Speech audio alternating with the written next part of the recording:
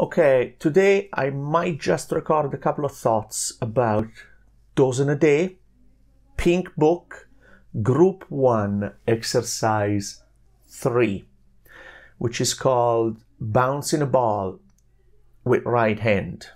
Now, this is one of those really rich and useful exercises. So I might just spend a bit of time with it. And let's get at it. So this is what we're going to be working with, the right hand. Okay, so at the very end of the day, I think the exercise should sound and look like this. 3, 4.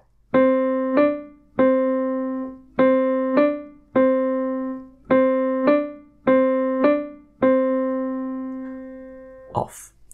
And there's a lot involved in there. Now,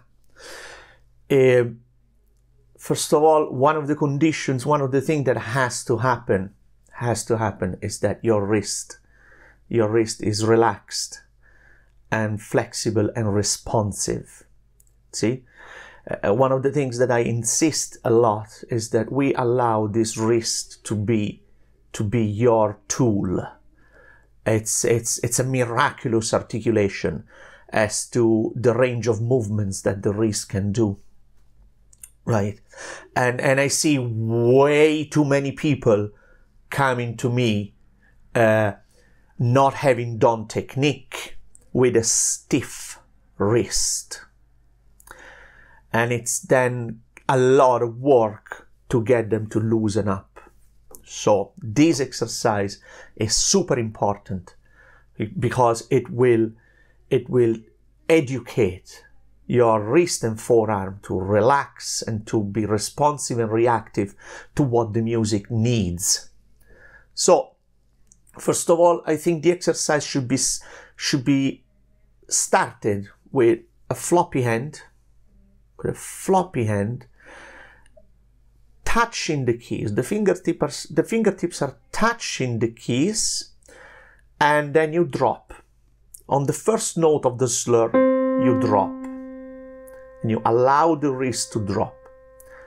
On the second note of the slur, which is staccato, you lightly bounce off, and look what happens to the hand. It relaxes again. It bounces off and relaxes again. By virtue of this finger kind of gripping, hooking on the staccato.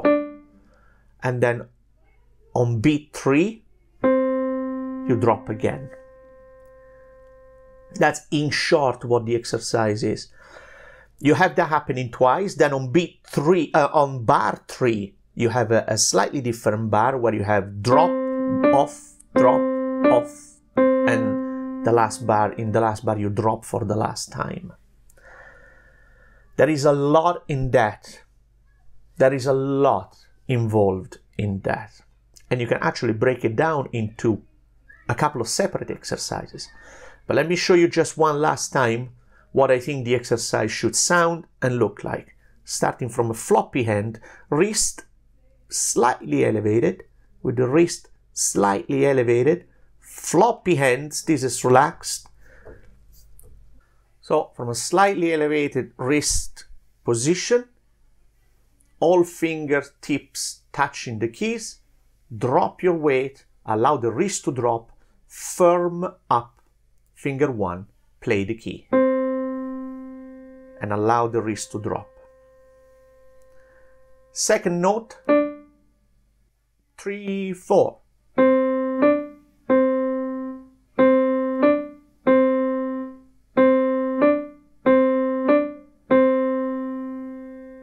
Off. So, let's break it down now. You can break down that exercise into 2 main techniques. One is the one where you drop. So, let's practice that. Let's have a look at that. From wrist slightly elevated, so it's charged with gravity, now with the potential energy of gravity, ready to drop, all fingers relaxed, floppy hand, all fingers touching the keys, you will drop and you will only firm up finger 1 and allow the wrist to drop. Come up again. The finger is now relaxed again, like all the others. Drop and come up and release the key. So you will drop, you firm up this finger. As you do, the key will be played, but the wrist will be allowed to drop. Not too much, but just enough. And then you come up. As you come up gently with the wrist, you will also release the key, because this relaxes again, becomes inert again. So with the drop, this becomes firm. With the release and rising of the wrist, you also release the key. Drop, release, drop, release, drop, release, drop, release, drop, release. See, at the moment of drop, the finger firms up and the wrist is allowed to drop more. What I see sometimes is people stiffening the whole thing up. You see, they firm up not just the finger, but they firm up the whole equipment here, and so they become unable to drop the wrist because this is now stiff. So loosen up the wrist. So this is half of the exercise. If you want, you can practice just from a slightly elevated wrist. You can practice just the drop and the release.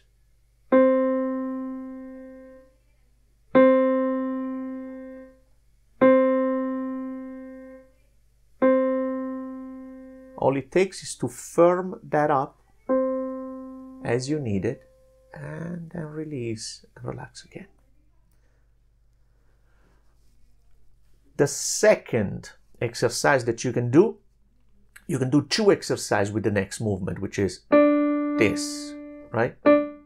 That movement, that. You can do two exercises with that. I remember seeing an exercise on YouTube, I can't find it again, where there was one guy doing something like this. And if you know which one it is, send me the link, please, because I thought it was very useful. So from a flat hand, this is flat, yeah? From a flat hand, finger two will slide back. Just keep in touch with the surface of the key. Keep in touch with the surface of the key and pull back, creep back your finger two and let the other fingers tag along. You see, I'm not doing this with all fingers. I'm not doing this with all the fingers. I'm only doing this with finger two, and let the other fingers tag along and reconstitute your default hand. From a flat hand, pull back finger two and let the other finger tag along and reconstitute your default hand shape. This one. See? Now my finger 4 is on the black key, that's okay. So from a flat hand, just slide gently, no pressure whatsoever, just slide gently and feel finger two just sliding on the surface of the key and reconstitute your default hand shape. There. Second part of this exercise, from a flat hand, now finger two will grip the key actually. Do you see? And I want you to feel it right here. That's what I want you to feel, there, underneath there. Right here, I want you to feel the energies to come together. Look what happens to the rest of the wrist and the arm.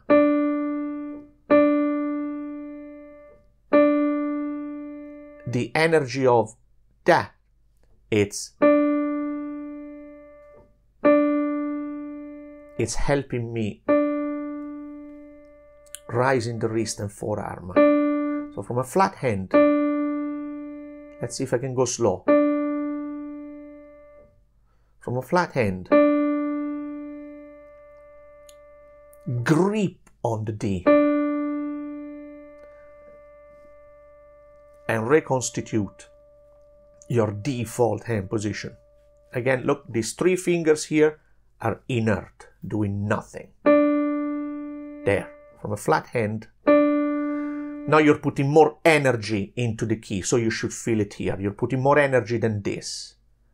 There is no energy, there is almost no energy going into the key as you do this, but there is more energy now going into the key, of course, as you do that. You have to firm up this finger now. You firm this finger up, otherwise you can't press the key, and you have to put some energy into the key. And then you can also do from a flat hand, that. See, you put more energy into the key, and so your wrist kind of almost passively bounces back up. And you recognize that? That's the starting place for that. So you can, from a flat hand, you can do this, reconstitute your default hand shape. From a flat hand, then you can put more energy into the D. You can grip on the key, reconstitute your default hand shape, and hold on to the D. From a flat hand, you can do a staccato, and look what happens then. My wrist is ready to drop again for that.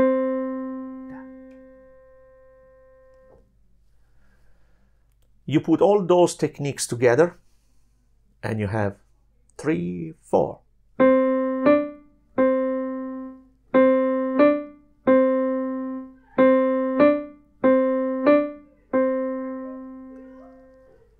Now, what happens in between bars is that you have to raise your wrist again, ready to drop. So 1, 2, 3, 4, and you can raise your wrist on the end, or you can raise your wrist on the whole of beat 4.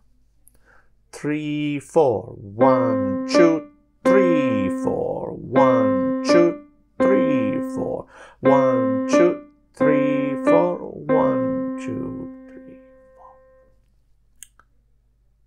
Yeah, because you need, at the end of bar 1 and 2, you need to raise your wrist.